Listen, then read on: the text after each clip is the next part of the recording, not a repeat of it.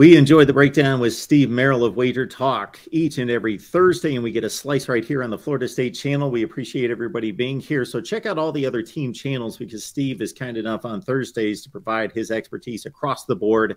And on wagertalk.com, you get the full deep dive on college football, the NFL, and the NBA with Steve.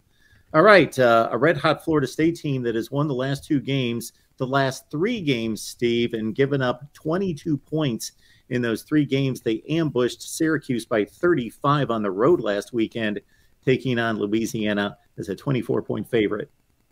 Yeah, this is always an interesting week because the SEC has done this for a while. You know, they have these weird non-conference games late in the season. The ACC has picked up on it as well, and they have a bunch of them this week.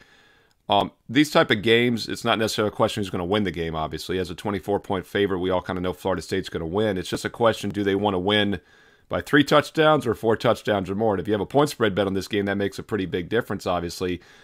A lot of times this can be a flat spot for one of these power teams, you know, in between the conference season.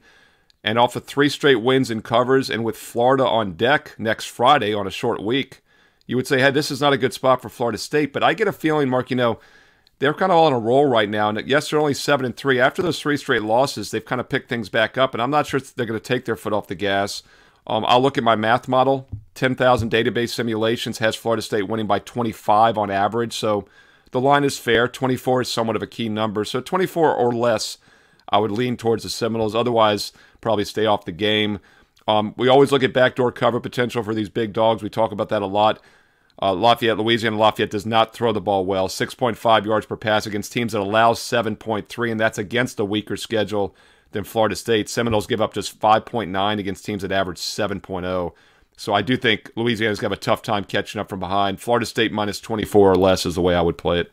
And Florida State is a big brand also. It's been so long since they've had success. I think that they're just enjoying it, and they're on a roll. They're having fun. This is their best season in 6 years.